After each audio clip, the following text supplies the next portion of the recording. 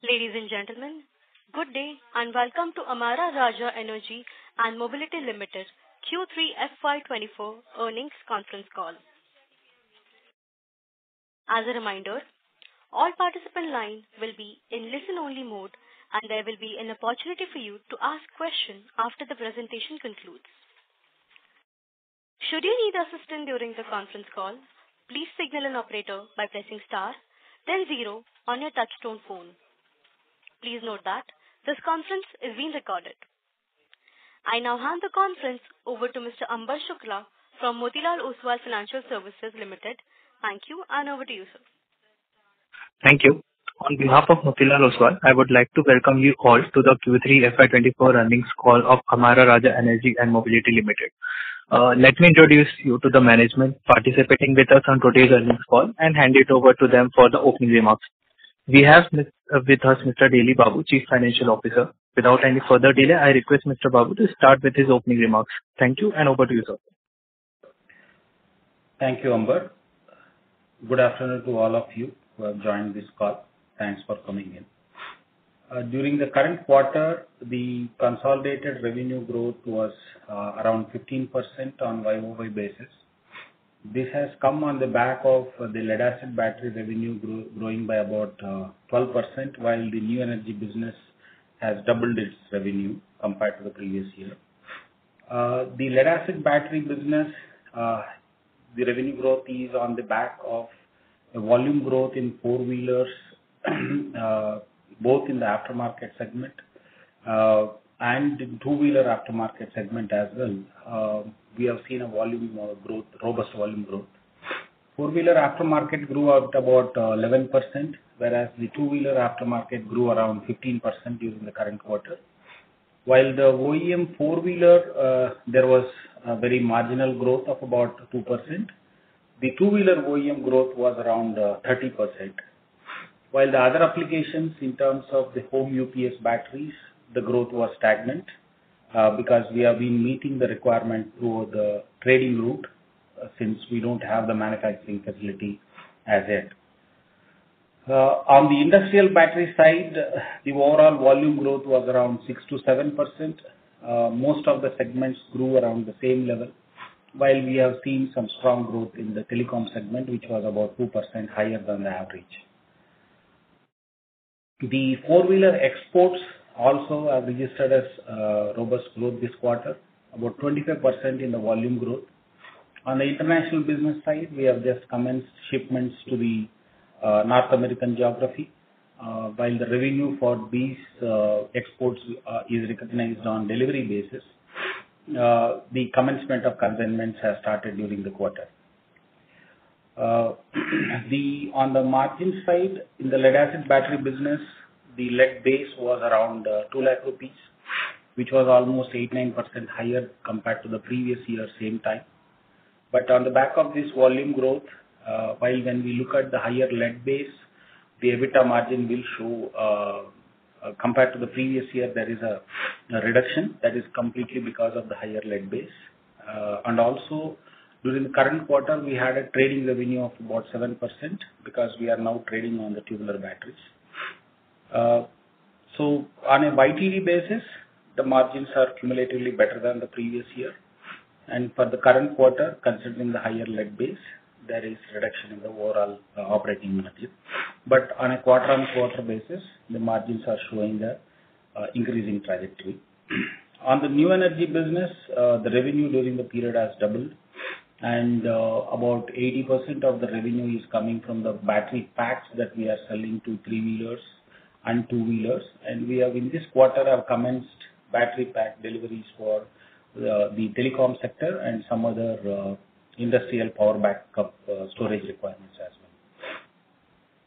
So we are producing chargers for the three-wheeler and two-wheelers, which we are supplying to the OEMs like Piaggio and Mahindra and Mahindra. And as far as the other updates for the quarter is concerned, the tubular battery factory reinstatement is in progress, and we expect the plant to be ready for the season of 2025. And in the new energy business, the Divitipalli location where we are setting up our Giga corridor. Currently, the land development and the design works are in progress. We expect that the operations in the Giga corridor will start as envisaged earlier during FY26. This is the brief on the operations. I'll now request any questions that can be taken up. Before that, maybe let me also give one update that the integration of plastic component business that was purchased from Mangal Industries is also complete. We received all the required approvals from the NCLT and other stakeholders. The effective date for this merger will be 1st February 2024. So we will be completing the restatement of the financials, and that information will be available to you as part of our annual accounts. Over to you for questions. Thank you very much. We will now begin the question and answer session. Anyone who wishes to ask a question may press star and 1 on the touch-tone telephone. If you wish to remove yourself from question queue, you may press star and 2. Participants are requested to use handset while asking a question. Ladies and gentlemen, we will wait for a moment while the question queue assembles. The first question is from the line of Kapil Singh from Nomura. Please go ahead. Good evening, sir. My question was on new energy business. Could you tell us who are the leading customers for the battery pack business for two-wheelers and three-wheelers? And also, are we looking at other segments like four-wheelers for either battery packs or chargers? Is there some product development or likelihood of revenues from that segment as well? Yeah, see, currently, as I have said in the opening remarks, currently the major customers are Mahindra and the Piaggio. On the two-wheeler side, we are having some customer accounts at the we have just commenced some of the consignments to the new customers. The volumes on the two-wheeler side are still low.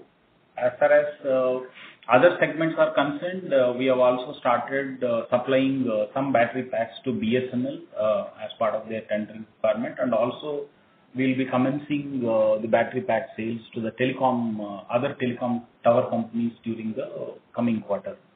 As far as product development roadmap is concerned, yes, we are looking at developing chargers as well as battery packs at a higher voltage requirements as well, which will be suitable for four-wheeler requirements. But I think that will take some more time before we put up those products being available to the market. Okay. And sir, these orders which are coming from telecom segment, are they replacing the lead acid batteries or they are incremental? It's actually both. In some of the small cell towers, they are using the lithium packs, and they have also started now looking at replacing lithium battery packs in some of the base tower stations itself, where the backup requirements are suiting the lithium requirements, lithium technology characteristics. But I think over a period of time, if the lithium prices were to continue to fall the way that they have been doing in the last 6-7 months, yes, they may consider a larger migration as well to the newer chemistry. Understood. And sir, we have also mentioned entry into the North American market. This is for which product, and what is the scale of order book that we have mentioned? This is for the four-wheeler AGM batteries that we are manufacturing. While I will not be able to share the numbers on the order book and all, because there is no such concept of order book. These are basically purchase contracts that will come in based on the requirements of the large retail chains that are there in that country. We have commenced they are reasonably sizable opportunity, so hopefully they will gain more traction in the coming quarters. Okay, because the press release actually mentions we have a substantial order book, so that's why I was checking. Yes, we do. But these are order books that will come as part of the long-term contracts, which are changeable based on the market conditions over there. You know the size of the market over there. So naturally, these are sizable orders. But in terms of numbers, I wouldn't want to delve into the details here. Sure, sir. Sure. I'll come back in the queue. Thanks. Thank you. Next question is from the line of Raghunandan NL from Nuvama Research. Please go ahead. Thank you, sir, for the opportunity. Sir, couple of clarifications before I get into questions. Firstly, given that near term some pressures on the cost, have we taken any price hikes in January, February to offset that? No, we have not taken any price hikes as yet, because these levels of current lead levels has been there for the last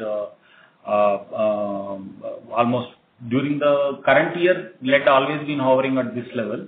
So I don't think we have taken any price correction, except for in case of B2B cases where the passing on will happen. Got it. Because, your competitor has taken. On the volume side, sir, for inverter, how was the performance YOY?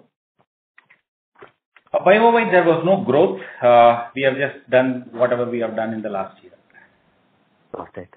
Sir, coming to my question, one on CapEx and investments. How much do you expect for FY24 and 25, both on the lead-acid battery CapEx and new energy investments?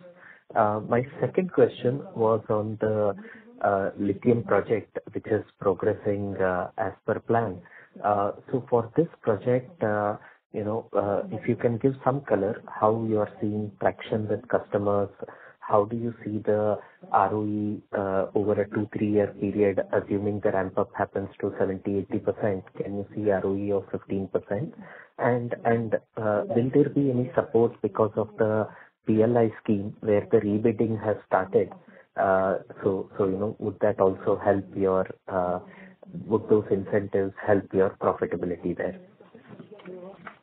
As far as new energy is concerned, currently, as we have mentioned in the earlier calls as well about these 3 projects. One is increasing our pack capacity as such. Current capacity is about 500 megawatt hour. Would like to ramp it up to 2 gigawatt hour over a period of time. And the second project is about the customer qualification plan. The work of that has commenced, and then we have ordered the required equipment, which is more for testing the products and then getting it homologated with the OEs. And the third project is about the E-Positive Labs, which is basically a research institution that we are building. And as far as the initial 2 gigawatt hour plant is concerned, that is something that we said will be operational sometime in FY26. As of now, when we look at the return ratios, considering the current pricing levels and also the equipment capex levels, we still believe at the EBITDA level around 10-11% is possible. But when we look at the ROE, considering the asset turnover ratio and also the current sale price levels, still it will be very difficult for me to put a number, but at this point of time, we are reasonably confident that return on equity could be in the similar range of 10-11%. But these numbers, as I told you, can only be taken on their face value until we achieve a given scale. Any subscale operation in the cell manufacturing will not be the right time for us to really measure the return on equity. 8-9 gigawatt hour scale, when we are running at the cell level, is when I think we should really look at what return possibilities are coming up. Now, as far as your first question was CapEx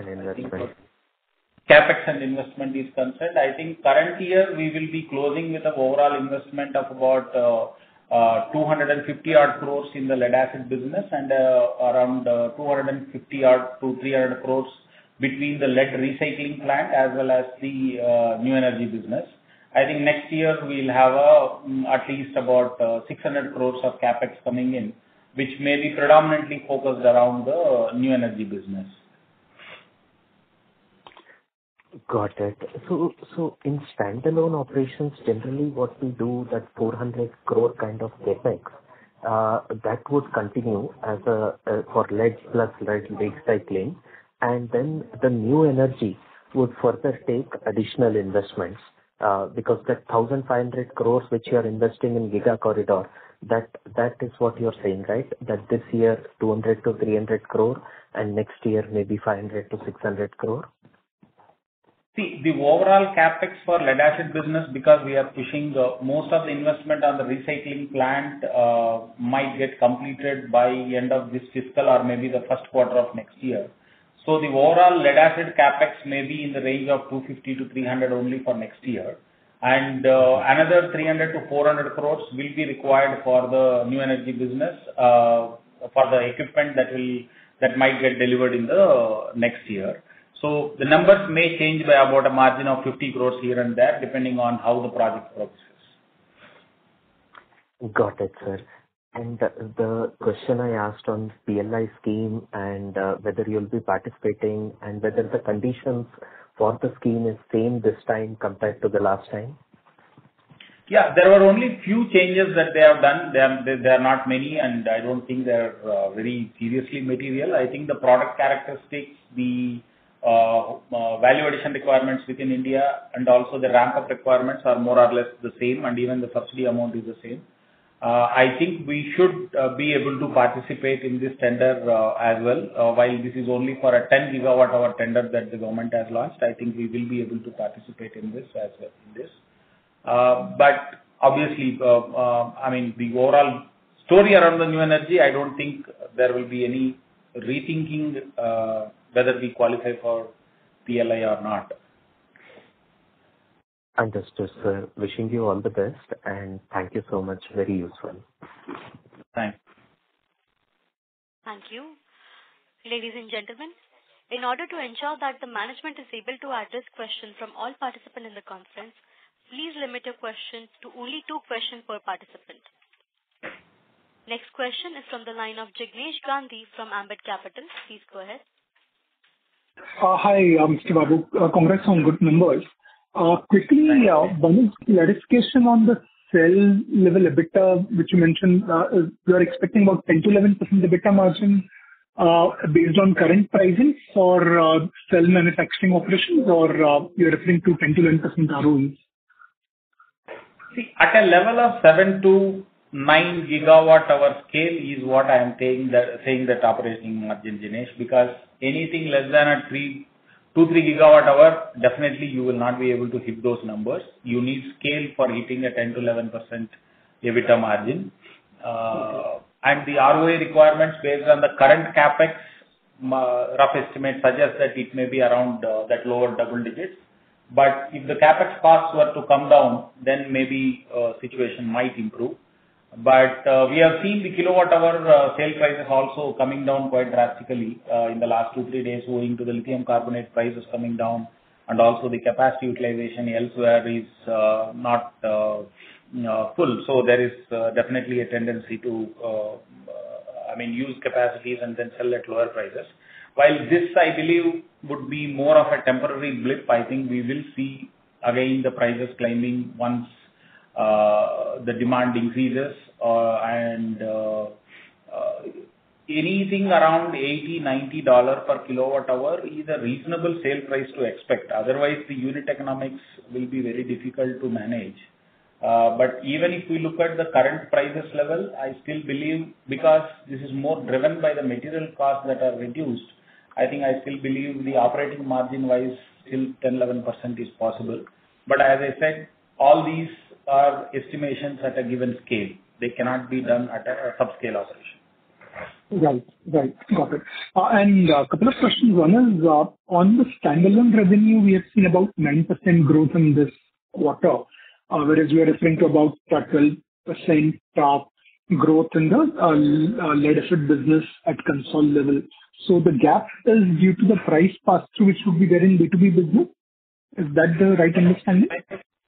No, when you look at the standalone statements, last year, same quarter, there was a lithium battery revenue as well.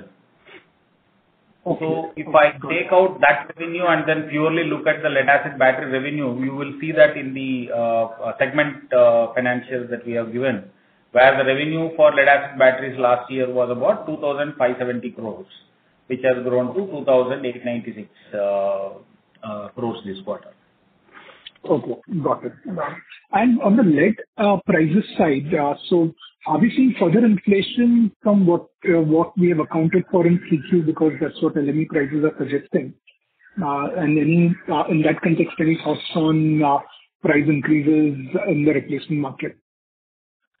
No, I don't think. See, lead is hovering between 2,050 to 2,150. That is the range that we are seeing at least for the last 4 to 5 months. Given this range and the price levels where we are, I don't think there is a serious correction required on the pricing. But if lead were to continue to remain at levels of 2,150 and 2,200, then maybe yes, there may be a need for a price correction. But otherwise, if it oscillates between these levels, I think we are fairly priced is what I believe. Got it. Great. Thanks and all the best. Thank you. Next question is from the line of Vibhay Jutsi from JP Morgan. Please go ahead.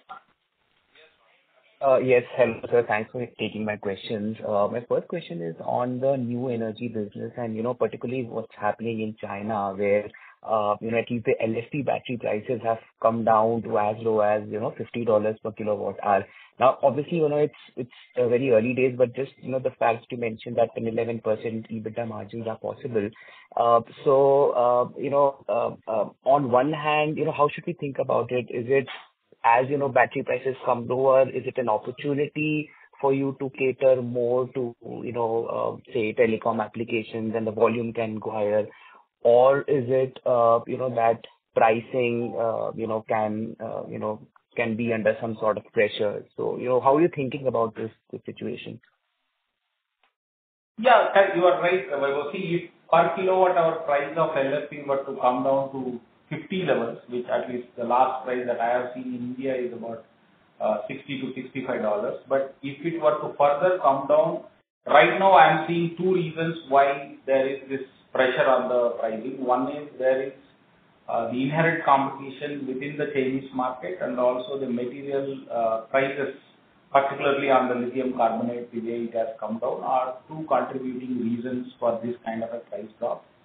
And when we look at the financials of those companies as well, only large-sized companies are able to operate around 8-9% kind of a margin, whereas smaller companies are finding it to achieve even a 5% EBITDA margin. So I don't think this level of pricing can continue forever and then the projects be viable, because the capital intensity of this business is quite high. So if operating margins of 4-5% or even 6-7% are not sustainable from a business scale point of view. So at some point of time, these prices have to revert back. It cannot continue like this is what at least my reading is. I may be proven wrong, because the similar pricing tendency is happening even elsewhere, like solar cell prices also. So now when we look at the Indian cost structure, I think after whatever the understanding that I have, I think on conversion cost side, I think we have, I would say, there is a reasonable possibility that we may not be costlier compared to any other manufacturer in the world. While on the material cost side, yes, the Chinese ecosystem will definitely give some advantage to them. Now, how much is that advantage? At this time, we believe there could be a 50% on the material cost advantage that may be there for the Chinese companies. That is something that we need to deal with as we move into this business, particularly on the cell side.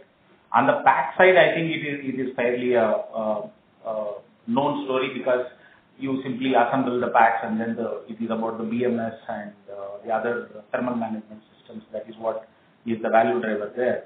But on the cell price, I think conversion cost side, we are reasonably good. Material cost advantage is something, it will take some more time for the Indian ecosystem to really fill in, and it's going to be a long haul.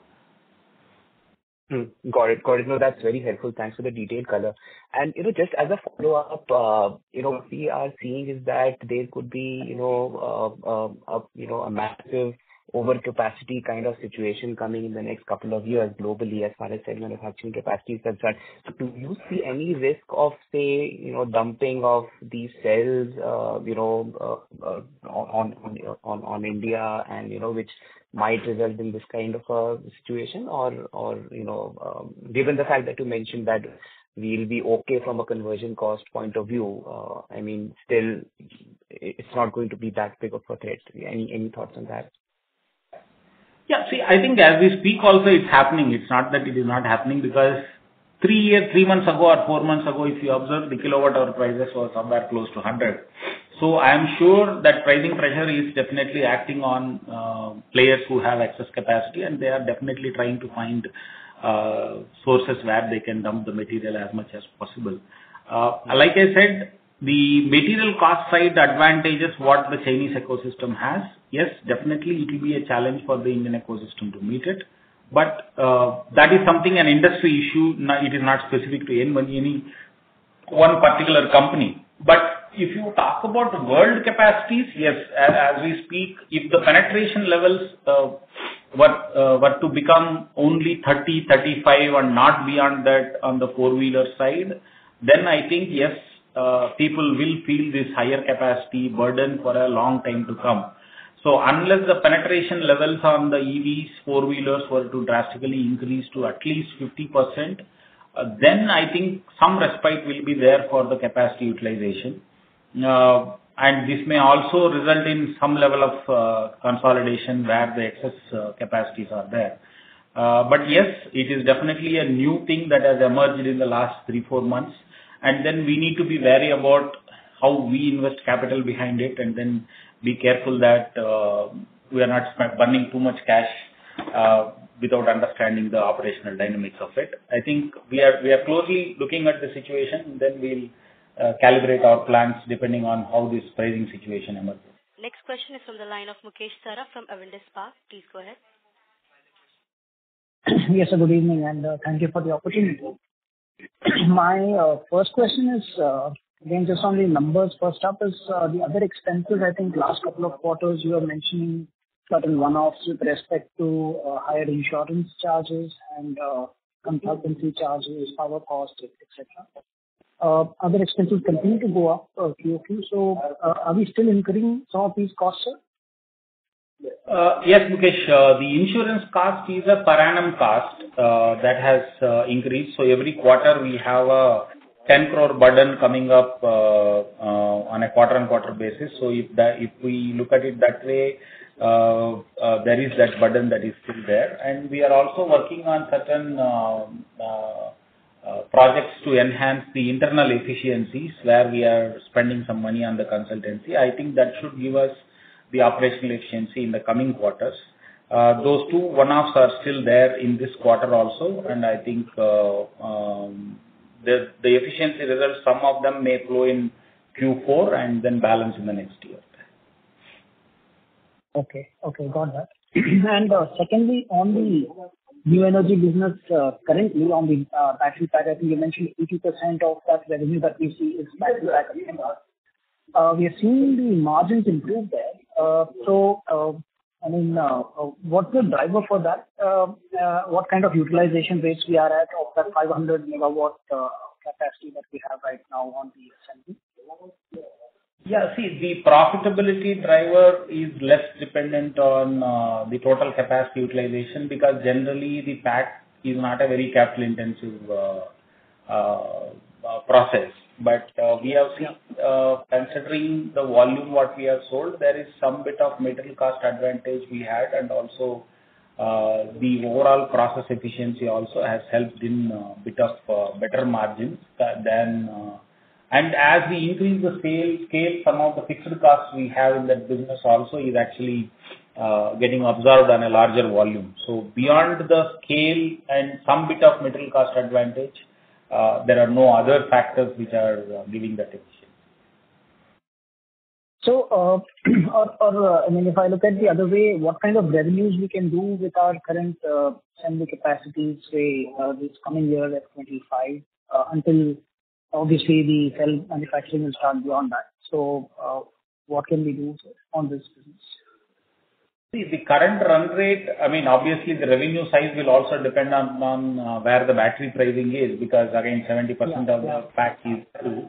So the current run rate of 150 crores can be easily sustained with the existing process, and it can even be stretched to about 200 crores. So I think with the current capacities what we have, 200 crore revenue is possible. Got that. And just lastly, the recycling plant, I think you mentioned from first quarter it can start operations for us. Is that correct? Yes, next year first quarter is where we are expecting the operations to commence. Okay. And will this largely replace a third-party source right now, or will we start using a lot more recycling? I think we have been increasing the recycle lead portion depending on for sources available for a very long time. You know, we have reduced our import content quite drastically. So the BMHR or BWMR rule compliance, whatever scrap we are procuring, I think that might get processed in this facility itself. So that way, the proportion of the secondary lead vis-a-vis the primary lead will not alter just because this facility has come up. But some of the facilities that we are depending on third parties might come down, but it will not completely eliminate the third party dependence. Got it. Great, sir. Thank you. I'll get back in. Thank you. Next question is from the line of Manan Chaha from Electrum PMS. Please go ahead. Yes, sir, you are. Okay. Just a clarification regarding our lithium-ion cell manufacturing of 2 gigawatt plant. So, are you going to manufacture NMC batteries or LFP or both? Yeah, to start with, I think NMC will be the first chemistry, but soon after that, we should also get into LFP, because in the long term, we believe LFP will be the dominant chemistry. That's what we have said even in our earlier calls. We believe 60% of the market will be requiring LFP, and the balance only might be the NMC and other chemistries. Okay, and have we collaborated with any MNCs for technical know-how? No, at this point of time, I don't think I have any update on that front of technology collaboration. There are certain efforts that are happening internally, and we are also working with certain other agencies. As of now, if you ask me whether we have a large technology partner for this business, no. Okay. And last question is regarding our investment in Log9 batteries, where we own 15%. So, are we taking any technical know-how from there, or if you could shed some light on what exactly is our relationship with them? Yeah, see, as a startup, we made our investment. We are also working with them for certain technology requirements that what we have. So, we are only, our intention of investing Log9 was definitely strategic. So, at this point of time, beyond this, I don't think I have any other details to share. Okay. Got it. Thank you so much. Thank you. Next question is from the line of Abhishek from Dolat Capital. Please go ahead. Thanks for the opportunity. Sir, what was the new energy business revenue in 9 months FY25? What was the new energy business? How much was the new energy business revenue in 9 months FY25? About 400 crores. And what is your target for the next year? No, I don't think we have been talking about any targets in these calls. Okay. And as you are looking to add many products to leverage your distribution network, like you added lubricants, now also you are looking to install solar panel installations. So just wanted to understand what are your plans to just improve your revenue from your distribution network? See, as a matter of leveraging the channel effect, yes, you are right that we have launched our lubes business. I think the All India rollout is just been concluded. So I think it will gain some traction in the coming quarters. As far as solar panel business along with the batteries is concerned, we look at home energy as one piece, which could be a backup storage, which could be a solar panel requirement. So there are multiple ways to approach this entire home energy business. Right now, the concept around this business is getting developed. So in the future, as we see the opportunity, either a battery agnostic solution can be developed around the home energy requirement, both for backup as well as solar. So as and when we launch those businesses, we will update you as to what is the business case about. Thank you, sir. That's all from my side. Thank you. Next question is from the line of Kapil Singh from Nomura. Please go ahead. Sir, you mentioned that there was 30% growth in two-wheeler OEMs. Can you just give some color, like what was the driver? Is there some new customer that has ramped up there? No, I think the customer portfolio-wise is the same. It's only that volume growth was higher during the current quarter, Kapil. So this is just market growth mainly? Yeah. It's more of the volume growth that we have seen in the OEMs. Okay. Thanks. That's it from my side. Thank you. Next question is from the line of Vikas from Econ Trade. Please go ahead. This Concall industry factory merger side is there? Hello? Yeah, that's getting concluded now. I think we'll be completing that merger in the current quarter. Okay. And the swapping ratio is the same, whatever the upload on this one is there at the time of merger documents? Absolutely, yes. And at that time, you mentioned this one is there. It's after this merger, it's EBITDA margin is improvement is there 0.75 to 1%. Whether it reflects in the next year? Yeah, once we restate the financials, I think we will be able to comment on those numbers. Okay, thank you. Thank you. Next question is from the line of Sanjay Satpathy from Upper Sant. Please go ahead. Yeah, hi sir. Just maybe a clarification. This new this inverter battery factory, when is it likely to come up, sir? We will be using the factory for the calendar year 25 season. It should be available. We are expecting to commence the commercial production sometime in Feb 2025 or March 2025. Okay. And till that time, you will be doing this trading for that business? Yes, you are right. And as far as your electric vehicle battery, lithium-ion battery is concerned, sir, can you just give us some progress in terms of when it is likely to start commercial production? As I mentioned earlier, our objective is to look at starting the commercial production in FY26. And I think as of now, there is no change in the plans. So unless there are further things that require more time or less time, we'll come back to you as and when that understanding emerges. Understood. And the last thing, if I can check, considering that your competition has taken price hike and costs have gone up and you are not taking price hikes, so are you likely to see continued margin pressure, or you have something at your hand that will help you to improve margin from where it is now? See, I think considering the lead base and also once the tubular factory comes back, manufacturing revenue, if we can improve, yes, there is a possibility of improving the margins further. As far as rate hikes are concerned, I don't think we'll shy away from taking them once we see a stable lead price over and above what we are currently seeing. Because right now there is an oscillation happening in $100 range.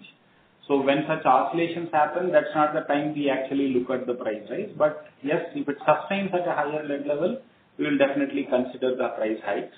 Whereas in the B2B segment, it's an automatic pass-through that happens as and when there is a price change in the material happening. Understood. Thanks a lot, sir. Question is from the line of Apurva Jain, an individual investor. Yeah, sir. So I have two questions. So the first question is regarding the fungibility. So let's suppose right now, as you said, that we would be having two chemistries in our new energy plant, right? So it would be LFP and NMC. I want to understand that in future, let's suppose a couple of years afterwards, if some new chemistry comes into, for example, the sodium-ion batteries which we are hearing, right? So would the new factory would be fungible to to manufacture those batteries as well, or we have to do some another like CapEx for that if required in future?